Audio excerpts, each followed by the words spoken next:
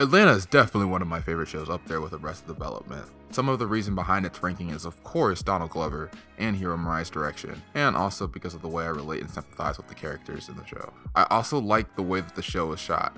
I'm stealing the super grainy low thirds horizon look from this show. Donald on how the show is structured. I'm not making a TV show, I'm making an experience. And it shows.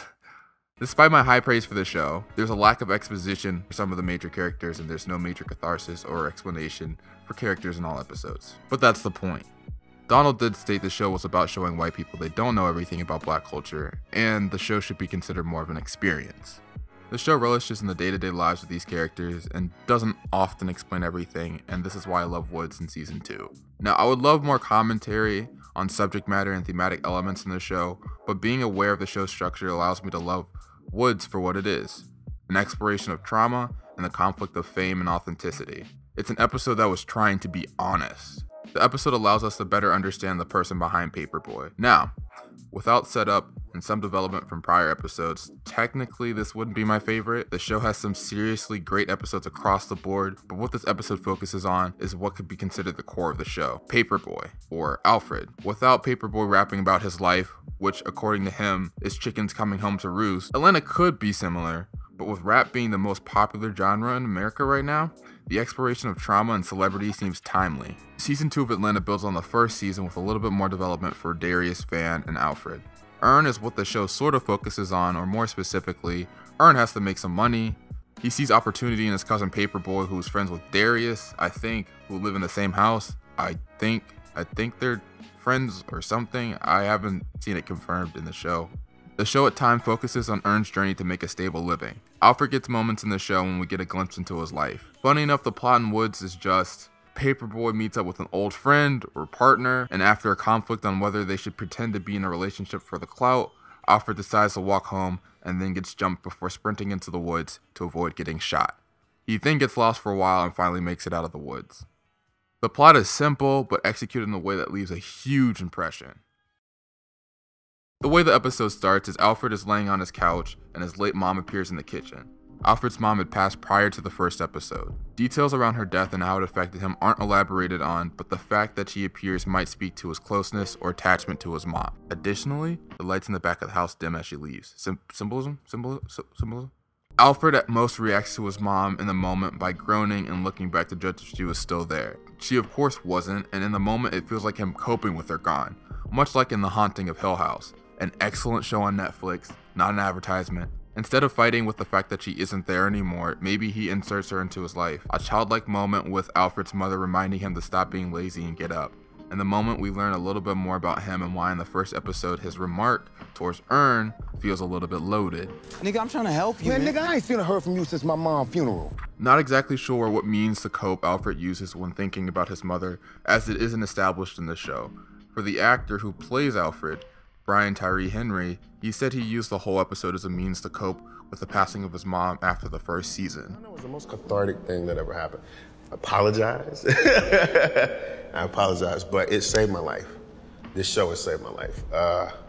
And it helped me a lot to get through what that grief is and get closer to those relationships that you have because you don't know how long you have them. GQ, how dare you?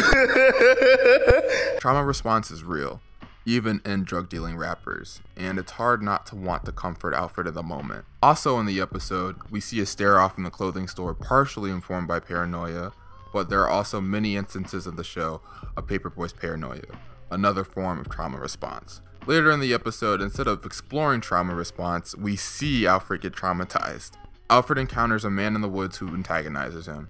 I initially thought the man wasn't real. The show doesn't explain why the man was in the woods or how he saw the boys who jumped Alfred. But none of the things he says is specific to Alfred in a personal way.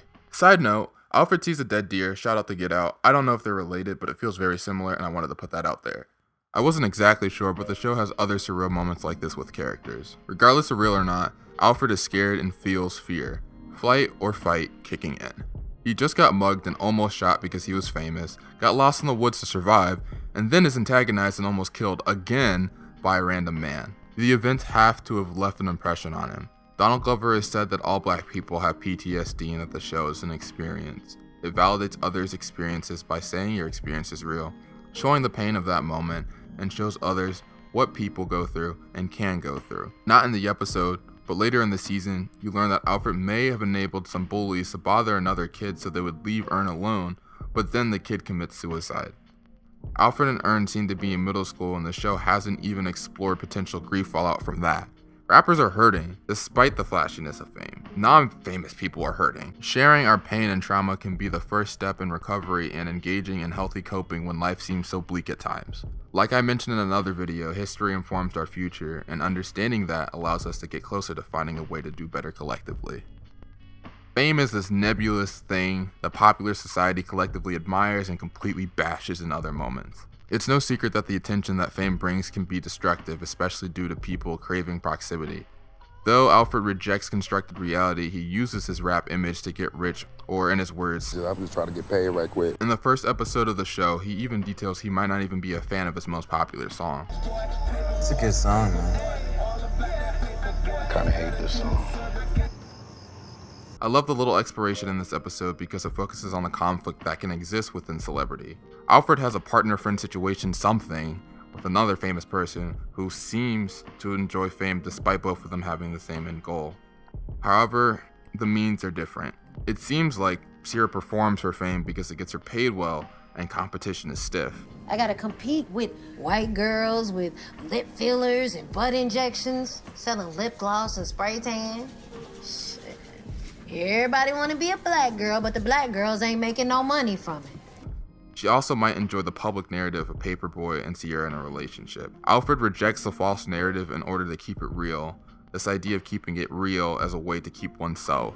This can be confusing at times because Alfred leans into the Paperboy image for his benefit. When Alfred decides to walk home, it's confusing because he doesn't like the idea of brand linking, even though I thought they were in a partner-friend situationship something. Before we was anything special. And it also might be commitment issues.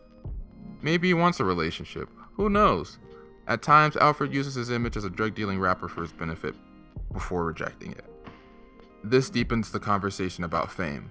I think we need more responsible celebrities. The idea of realness isn't a bad one. Celebs critiquing facets of their image could lead to fans making better decisions. For example, in the second episode of Atlanta, season 1, after being home for a bit after getting out of jail, Alfred walks outside to clear his head. While walking, he sees kids pretending to be him, one being shot, the other a Paperboy. He sees that and tries to take responsibility for his image, but is immediately countered by the need for a photo. Although this message wasn't communicated properly, the means are what is important. On the other hand, and potentially even more important, fans need a more responsible way to treat celebrities. They aren't gods, they are people with trauma. For example, I don't think photos with celebrities are bad. I think assuming celebrities always want photos and not asking is an issue. Some celebrities fear being blasted on the internet because a fan didn't get a picture. It diminishes their image, which isn't completely held up by the celebrity themselves. This assumed access to celebrity is dehumanizing and at times painful to watch. I feel like some of the conflict within Alfred about fame comes from the way he is treated, this object to be mishandled by press, fans, and peers, including Ern at times. Another side note, despite what the Zan episode was trying to do, I don't think Zan's and Alfred's exploits are the same. Sure, they exist within the same market, rap fans, but I think using your own trauma and situation is different than commenting on someone else's for a living. Zan could easily rap too, but instead he chose to troll and mock Alfred for just existing. Also, Montague was trying to rev up and get a reaction from Alfred during his stay on the episode. I can't imagine my life being newsworthy, let alone my tweets. This is a strange pattern I see for popular artists that affirms a disdain for fame. I think Alfred just wants to be treated better, be happy, and have stability, but his unique intersection of fame and money isn't allowing for that. Atlanta is my favorite show right now that really isn't a show. Instead of hand-holding and stringing together a plot and a narrative for a character, it becomes a platform or a window and experiences of many people who happen to live in Atlanta. Through their experiences and trials, we get moments and commentary that at times can be liberating or damning. A wake-up call for some. Within Atlanta, we get a portrait of people trying to do the best with their situation and the complexity within that. Woods paints a nuanced picture of celebrity that can't get across in a couple of tweets, unfortunately. Alfred is not okay, and maybe neither are we. But in a way, it's okay. Atlanta doesn't pretend to be okay, and happily enough, that's a good starting point.